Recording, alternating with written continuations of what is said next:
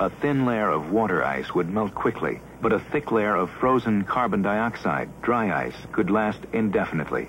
The amount of carbon dioxide that could condense during that polar winter is a yard or two in thickness. Now that's a good sizable thickness, and it's going to take a while for that to re-evaporate. To us, that's a much more acceptable, imaginable view than that it's that little tiny thin layer of water. Yeah.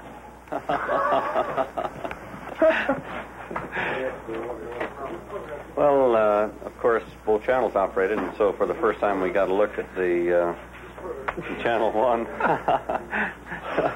It's a little difficult recovering from all of that, you know.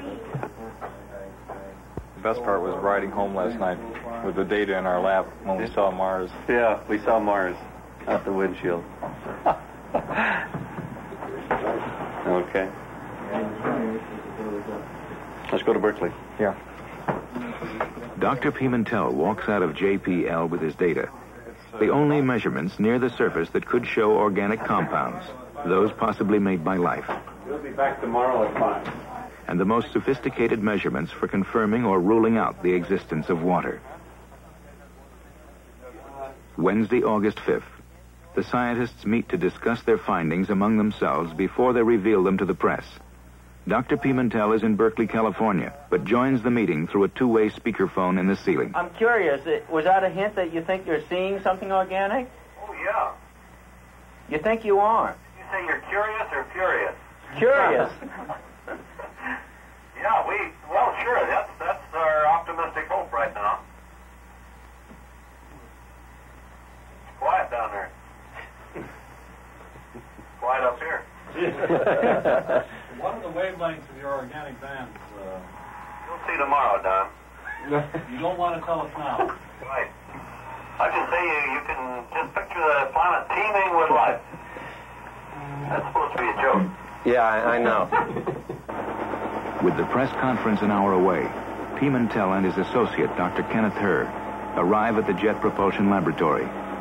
If Pimentel's results do indicate water ice, organic matter, or other signs conducive to life on Mars, then he will directly oppose the other Mariner scientists. 4 years ago, one by one, the experimenters announced the results of the flight. Dr. Leighton's picture experimenters got back a fantastic 200 pictures of the planet. Of that planet at a resolution that was... In the distance pictures, the experimenters saw the light and dark patterns on Mars with unprecedented clarity. But nearer, the distinctions began to fade, and close up, the demarcations dissolved into other patterns, craters, some white rims, the snow, and mysterious plains and mountains.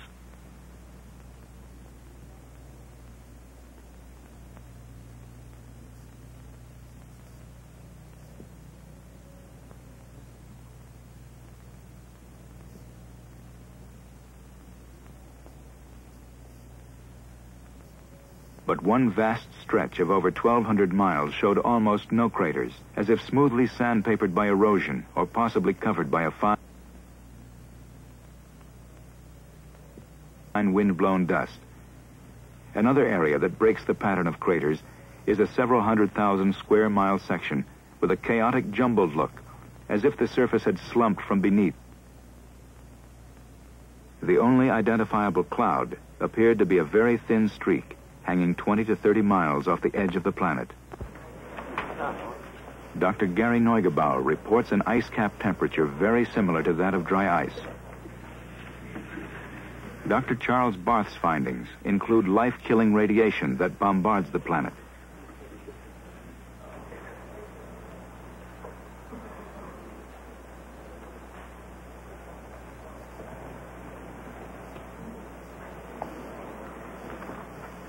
At the press conference, George Pimentel is the last to speak.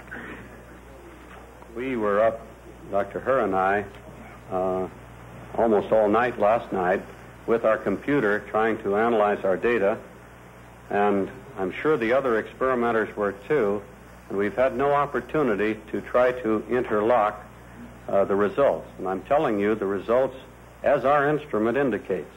And insofar as we may later prove to have to retract something or not, that's the nature of science.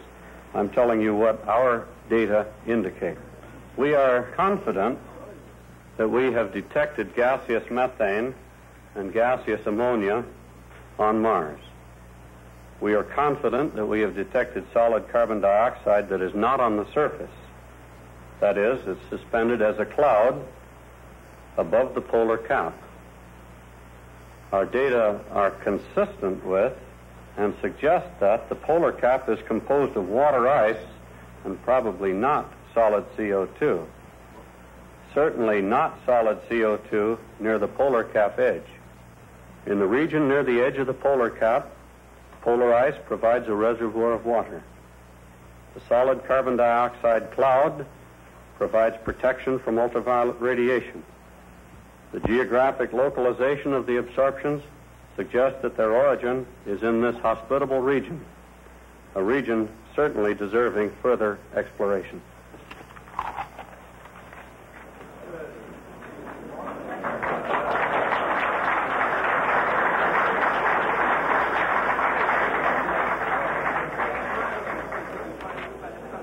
Thank you, George.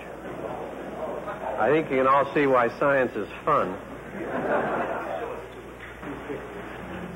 The investigators reported their first evaluations under the pressures of time and fatigue. Dr. Neugebauer's measurement of the ice cap temperature may turn out to be slightly above the frost point of carbon dioxide.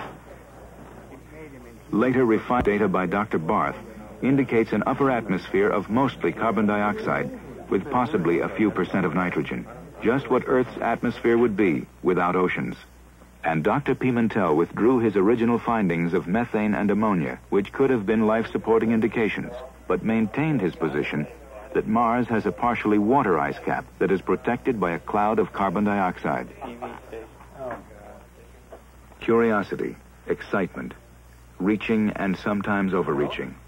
These are characteristics of man that give science a human nature. That's all right, but don't ask me about life on Mars, okay?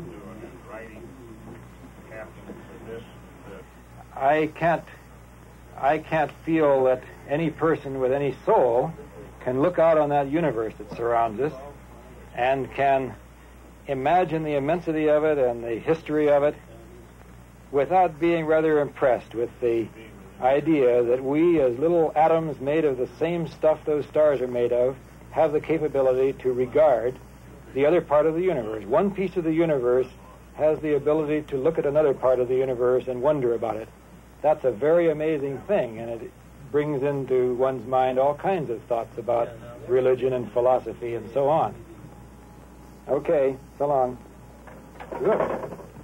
Long-winded.